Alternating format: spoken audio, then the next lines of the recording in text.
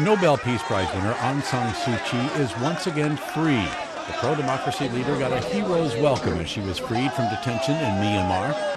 She has been one of the world's most prominent political prisoners, having spent 15 of the past 21 years under arrest, and has come to symbolize the struggle for freedom in her country.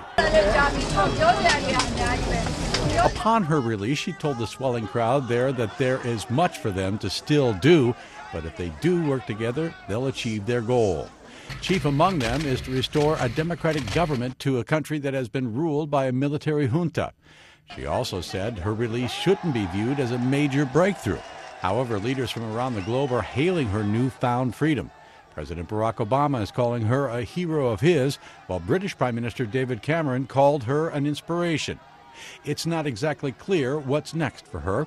She was barred from running in the last election there that critics say was anything but fair, and a spokesman for her party says she plans to probe allegations of voting fraud. Tim McGuire, The Associated Press.